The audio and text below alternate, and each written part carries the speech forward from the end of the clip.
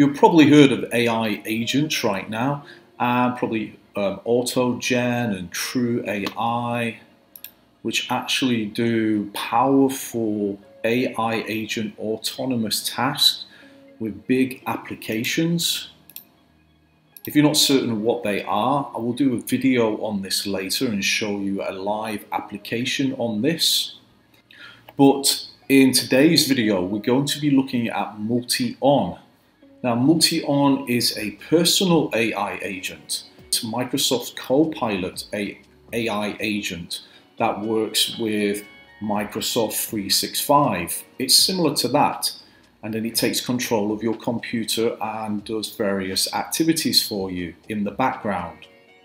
So what this one does is it actually takes control of your browser and it does all the internet activities for you, so you don't need to. And that's going to save you a lot of time and increase your productivity. Let me show you a demo on what it can actually do for you. Then I will show you how to actually use this. So let's get right to it. Okay. All right. So the first one, I'm going to put something out there, J-Cal. This is going to be an A+. I'm going to predict it to be an A+. You're predicting an A+. Okay. Yes, Here we go. I'm going to predict it to be an A+. All right. So great set of founders, come with an incredible background. The company is called Multion. And so Multion.ai. Yeah. And the way it works is it's a Chrome extension. It's pretty invasive because you have to give it full control of your browser, but it's super powerful. And so what I'm able to do, I'm going to start here and say, book a meeting tomorrow with Jason at 2 p.m. And what you're going to see it do, it's going to kick off. And it can read it to you, and it's good. It's been like, yes. Holy cow. For people who are not watching, the Chrome extension has taken over the browser. The inmates have taken over the asylum, and it's popped up essentially a Copilot, opened up Google Calendar. It knows how to click on Google Calendar, and I've given up control of my browser, and it's set up the meeting. Oh, my Lord. Yes. That was incredible. And that's not all it can do. This thing's going to be dangerous. Uh-oh. Is it about to trade crypto on your account? I mean, say buy some Bitcoin. Yeah, let's see what it does. I'm not doing that. Why not? What are you scared? Let's go. Tell it to buy some Bitcoin. Let's see your Coinbase balance.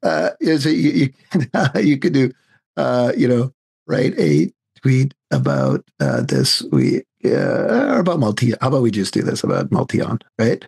Okay. Write a tweet about Multion. Oh, no. Okay. Yes. This could get dangerous. Go. Yeah. Oh, boy.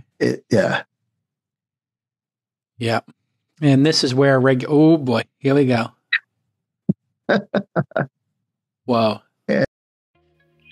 So there's two ways to sign up to Multion right now, and that is the wrong way, which is through the browser.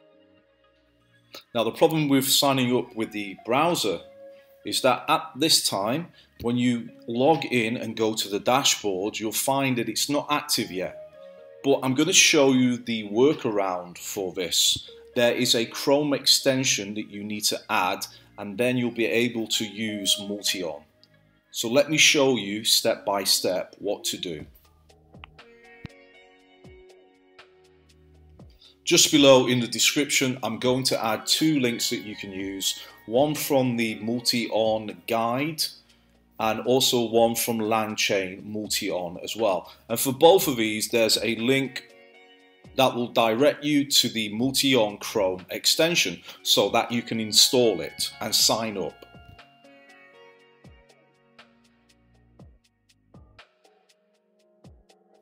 The first step is click on that link and you will be directed to the Chrome extension for Multion.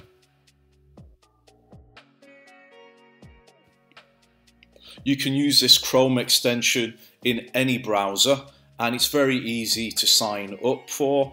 All you need to do is put in your login details and sign up, and then you'll be then directed to the main dashboard of Multion. So when you get onto the Multion dashboard, you'll be given some examples below that you can use straight away. And these will automate things such as booking a meeting or ordering dinner ingredients or calling an Uber. But what I want Multion to do is to go to Twitter and look for a post on the topic AI and then find a post in the feed and add a comment. That was great. Keep posting this content. It helps so much. So I'm going to get Multion to do this for me. So let's get ready for some automation magic. So it opens up my Twitter page and it starts its AI automation process. Okay, now it's performing the task. Let's see what it does. Okay, it's looking through the post that I'm going to Twitter to search for. I'm using the search feature. I'm scrolling down the Twitter search results to find a post on the topic of AI to comment on as per the user's request. Wow, it's voice. I am adding the user's specified comment to a relevant post on AI. There we go, it's found the post. Let's see, okay, look, it's highlighted all the information. And now it knows that that's a post on AI. I'm correcting my previous mistake by clicking on the tweet to open the detailed view. Okay. Typing the user's specified comment into the correct input area. That's amazing. And then clicking the button to post the comment. Okay. Really? So isn't that amazing? So let's take a look. I'm attempting to add the user's specified comment to the selected post on AI by clicking on the reply button, typing the comment into the input field, and then clicking the reply button again to post the comment.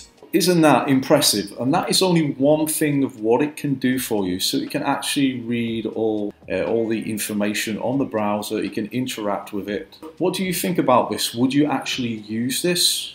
And if you've got any ideas in what you want to see in the next video, then let me know in the comment section below. I really appreciate you watching these videos. It helps my channel to grow. So just keep watching and learning AI, and I'm sure it will really help you